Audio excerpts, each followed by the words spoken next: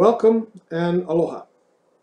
My name is Mark Shklov. I am the host of ThinkTech Hawaii's Law Across the Sea program. Today we're going to stay in Hawaii and talk with Greg Frey. Greg is the president of the Hawaii State Bar Association, and we are going to talk about, of all things, coronavirus, also known as COVID-19. Of course, that's the subject of social and media discussion generally right now. However, we're going to talk about how it affects law firms, the law practice, the Bar Association, the courts, and lawyers, and how we're going to deal with this. And I'm going to see what Greg's experience has been and how he thinks we all have to address this new reality. So Greg, we're both isolated and talking from different quarantine stations. How are you? I'm well, Mark. It's an honor to be here, and thank you, and thank you very much to the think tank over there at the studios who has put us all together from different places. It means a lot. Thank you. Okay, now you're the president of the Hawaii State Bar Association. How long have you been president? It is an elected office. It's a bit of a grueling campaign, if you will, and that actually starts by our bylaws about 3 years ago. You run and you joust, if you will, in competitive, normal type elections as the vice president. If you get through that, you are the vice president for a year. Then you are what's called the president-elect for a year, and then you are the president, which is what I sit now. So I'll be president for 1 year, 2020 calendar year, but I've been added at the officer ranks as a member of the State Bar Directors and Board for 3 years now. Okay. Now, before we get into our discussion on COVID-19 and how it affects lawyers and the bar and courts, what normally would be your job as HSBA president? What normally would you do? What are your duties normally under normal times? Each day that passes, Mark, I'm starting to forget how to even spell, remember, or understand the term normal. But thanks for asking, because that reminisces me back, I think. One of the neat things when you become president is, in the first issue of our professional magazine, they put you on the cover. Now, I've never been on the cover of any magazine before, but here I was. And in that magazine, we're supposed to say what we normally want to get accomplished in normal times. For me, it was a huge push, ironically perhaps, prophetically a bit, but it was a huge push to get more and more people involved at all levels of the bar, in committee work, in leadership positions, in chairs on sections. I really wanted more and more lawyers to go beyond their normal course, beyond their normal work, and to get fully involved and fully engaged, not just for the benefits, but for the philanthropic side of working with ourselves, for ourselves. So that was really my campaign, if you will, and what I had pledged to do before the world shifted quite dramatically. Okay, all right. So now let's get into that.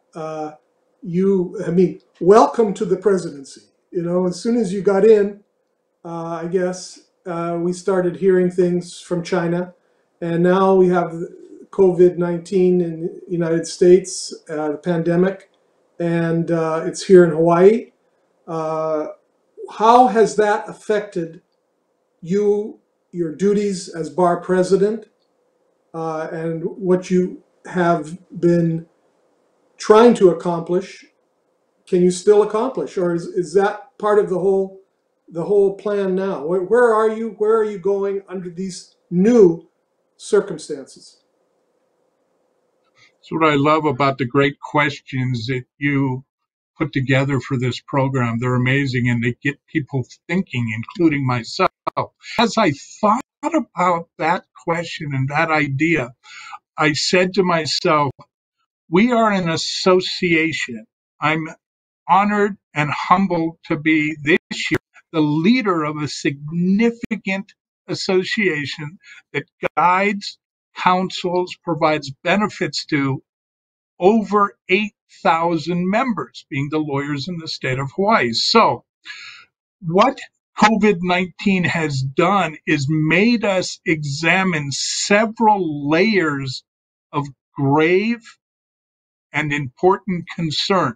This is beyond the obvious. The obvious is the medical uncertainty, the need to do what government and other entities are telling us to do to stop, stilt, destroy, and get rid of this virus over time.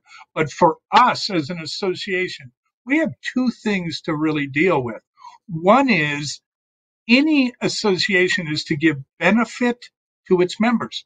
So we're getting calls all the time from lawyers that are saying, help us figure out what we need to do to get through this. Meaning, I need help to remotely create my office. I need help in telephone conferencing. Mark, you're quite frankly an incredibly gifted IT enthusiast. But there are a lot of lawyers, whether we call them dinosaurs out of total respect or simply a little less seasoned than IT savvy lawyers. We're across the board in our membership. So HSBA is trying to provide that. The second layer of complexity is the true dire financial straits that law firms, Yeah.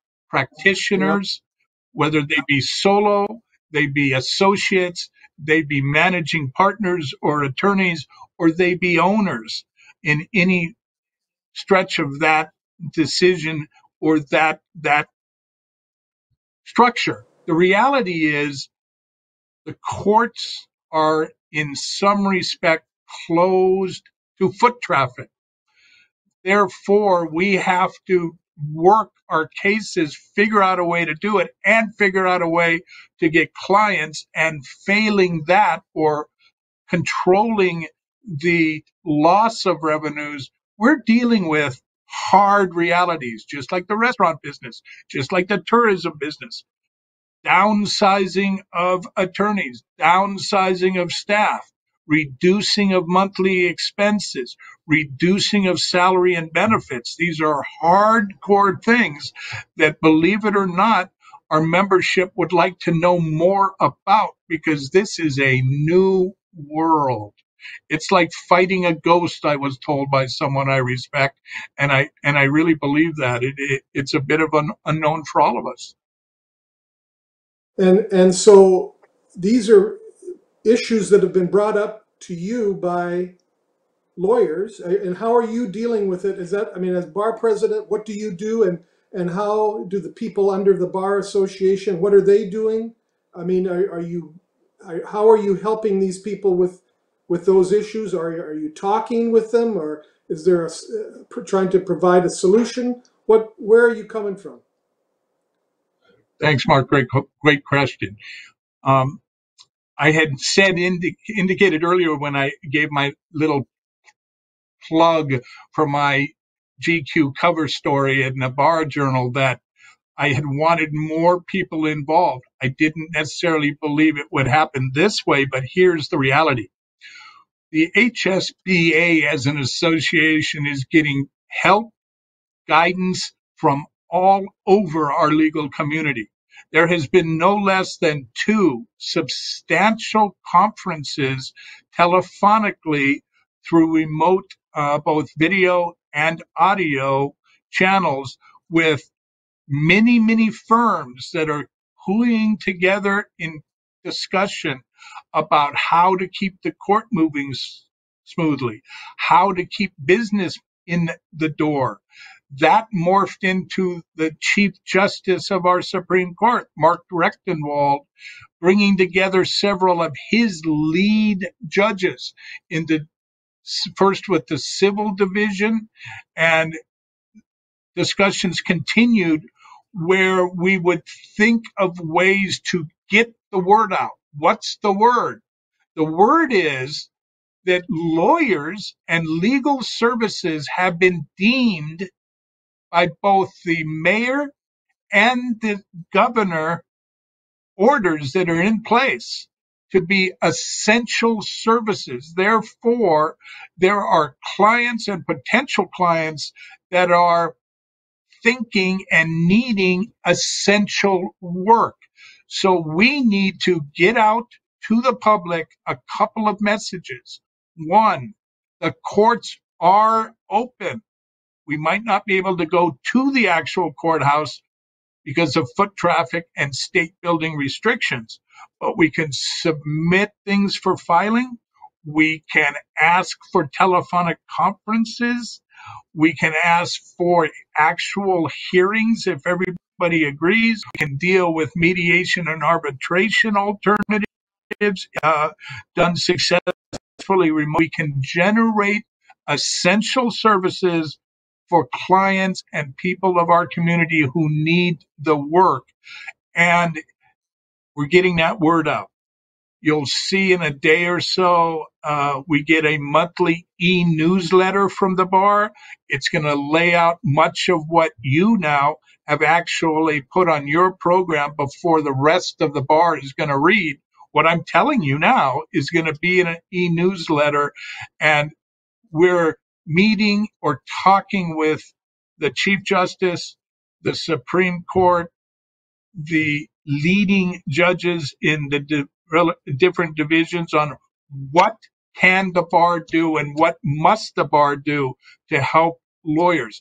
This includes some reduced pricing on continuing legal education for those that need to stockpile now when they have time. This includes the use of the IT availability through the bar at no cost to lawyers who are members of our association, which, Mark, you know, is any licensed attorney in the state of Hawaii. And so it's a reach out. It sounds like it's a reach out to attorneys and also to the public. The public, you'd be telling the public, hey, if you need a lawyer, there is a lawyer available. Even in these times, in these weird times, you still have a lawyer that you can go to, and the courts are available in those situations that it's critical.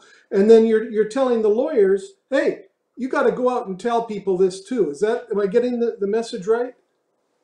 You're absolutely correct, Mark, and very well put, far more artful than I might have, on two essential levels. One is that we want to urge our island community to understand that if they believe something's important to them legally, the governor, the mayor, and existing restriction orders already have put into place that they recognize law business is important. Law business has been deemed essential.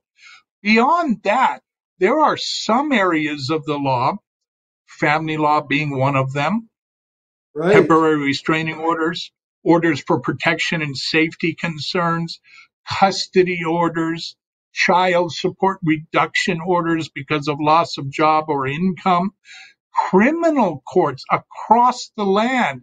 The loss or risk of loss of personal freedoms require our court system to be open, constitutional or otherwise. We have to be open for business in those very important, essential roles in the law. So we want clients to know that. We're asking lawyers to use their own promotional devices. My firm, for example, might have an e-tree of about 13,000 people that we have put together and maintain and continually quality control. We're sending out service announcements not solicitation, but service announcements. These are things you might want to think about in the area of the law that we deal in, and we're urging all attorneys across the board, regardless of the style or the emphasis of practice, to do the same. Remind the public that we're here and we're open for business. And remind them that the COVID-19 has not taken away lawyers, that lawyers are still there to serve. And we're going to talk a little bit more about that after we take a short break. Thanks, Greg.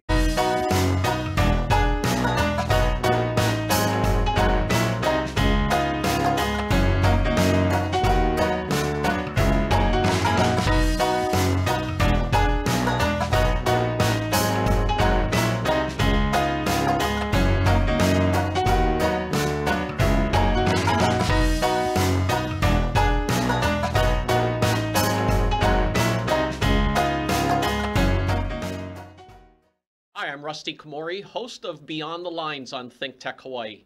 I was the head coach for the Punahou boys varsity tennis team for 22 years, and we were fortunate to win 22 consecutive state championships. My show is based on my book, also titled Beyond the Lines, and it's about leadership, creating a superior culture of excellence, and finding greatness. I feature a wide range of amazing guests who share valuable insights about how going beyond the lines leads to success in everything you do in life. I'm looking forward to you joining me every Monday at 11 a.m. Aloha.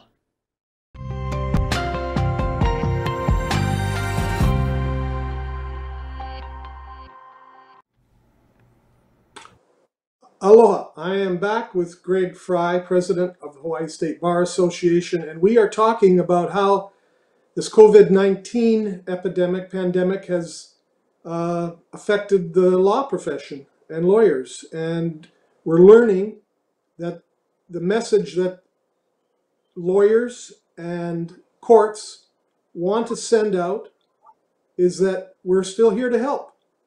We are available. We want to be of service to the community. And if you need it, if you need lawyers, you need courts, we're there. Is that it, Greg? Is that the right message? It's exactly the message that we've been talking about, I think, in the first half of your program, Mark, and also to recognize that's within limitations and restrictions that we're all trying to live by in order to protect each other and our island community. By that, I mean, it might take a while to get things filed.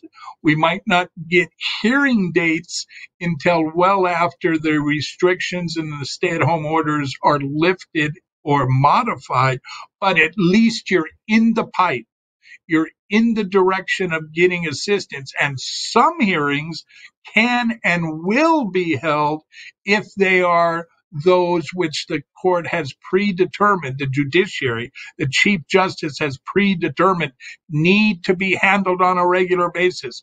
I cited some earlier: restraining orders, criminal matters, custody matters of select types, things of that nature. And so the CJ is involved in this, the Bar Association's involved, and it sounds like you're talking with a bunch of law firms also.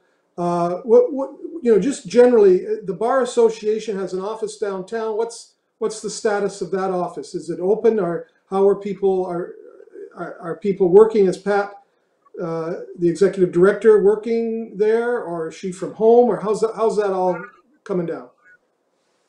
As our leader, our executive director, Pat Shimizu, has got to make critical decisions.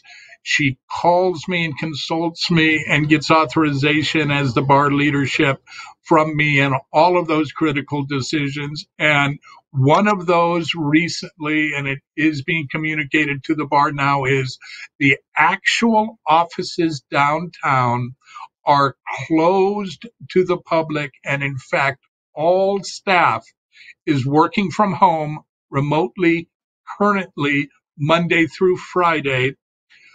Pat, the assistant executive director, Iris Ito, the CFO and select IT folks come in on Wednesday to do a week's worth of monitoring the calls that hadn't been taken remotely, monitoring emails that might have been not taken remotely, dealing with the business of business, paying bills, answering any other inquiries from other states, from other jurisdictions. And so, yes, we're open from business, but much like this program, much like so many places in our island state, as well as around the world in the U.S., open remotely. So the Bar Association is still there, still helping. If you need something, if lawyers need something from the Bar Association, there is a way to contact them, and someone will get back to them about all of these COVID-19 issues. That's correct, Mark, as well as we're incentivizing the bar to do just that. We're offering free setup for teleconferencing, free setup for some IT, much like what we have working with here, thanks to the engineers and tech experts at the studios. That's going to be offered free of charge with passwords that will be provided for this time of at home. We're offering teleconferencing. We're offering reduced pricing on continuing legal education that is already in the library available. Our theory on that, Mark, is we're allowed to have, for compliance issues with our continuing legal education, both this year and next year, a certain number.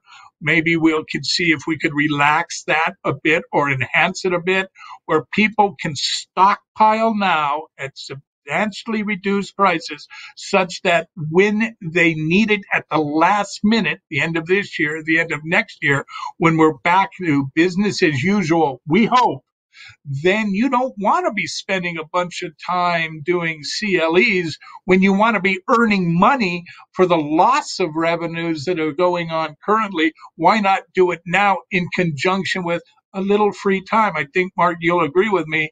We as attorneys, much like so many people in this state, don't have a lot of free time. So we're trying to encourage people and incentivize them.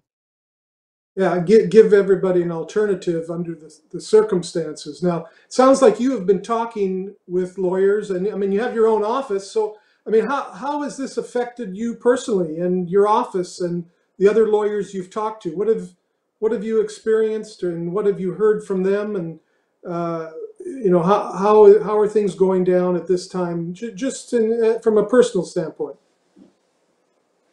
Personally, I'm sure you feel the same way, and we all do. It's an emotional thing. You know, I've worked with people in my office for 25, 27, 30 years. And we immediately had to make some critical decisions relative to staffing, relative to salary, relative to benefits, relative to bonuses, relative to expenses. We ordered our bookkeeper and our management team to reduce monthly expenses by a huge number. So the bells, the whistles aren't there now. We are confident. We don't have a plan B, Mark, and I don't think a lot of lawyers or businesses in this state have a plan B. We need to get through this. We need, for our families, for those that depend upon us, for every employee I have remaining in standing, we need to get through this, not just my office, but every office. And I think during the conversations that I've been having, both in mass and individually with attorneys in this town, that's the message that they know they need to communicate, cheerleader or otherwise, to their own staff, to their own clients, to their own legal world. And then beyond that, the Chief Justice is fully on board in doing everything and asking the HSBA to do everything it can to assist wherever the CJ, the judiciary, asks us to assist. We're ready. And my e-newsletter that's going to come out with that special message actually says, we're open for business. We're here to help. ask us. And yeah, okay, that's good. That's a real positive message. And I mean, how do you keep your spirits up in your office? I mean, how do you keep from going crazy with all this at this time? And what advice would you give others on how to deal with this? I'm sort of, and if you read my article, I'm sort of that cheerleader type guy. I'm that guy kind of from all of the athletic days, maybe, it's a team. You make decisions, you make critical decisions from the top, but you engage and you let your people around you, in my case, my staff, my other attorneys, help make that community decision. The buck stops at leadership. I understand that. But for instance, with the 10 or under, the 6 foot distancing, we had a real dilemma on our hands. We're a small firm, but as a family law firm, we're the biggest.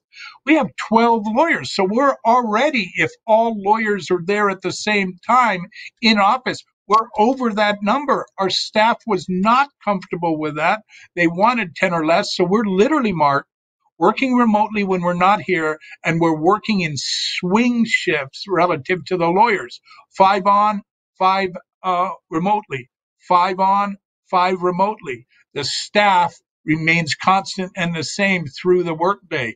We have a schedule that we put together, but we needed buy-in and enthusiasm at the same time, Mark, telling our attorneys there were salary changes, hopefully for only the short term, but in order to keep the building strong and stable, the firm needs to be first. Everybody else needs to contribute to that. Thankfully, and I think a lot of firms are like this, there's buy-in at that level. I think that's how you keep your enthusiasm up, is let people know what's really going on, give them the straight. They know, and lawyers are generally pretty smart folks. They know what's going on. They read, they listen, they pay attention, they learn, and they act and react and implement. So that's how we did it. And I think that's how I'm learning from a lot of other people too, that's what they're doing as well.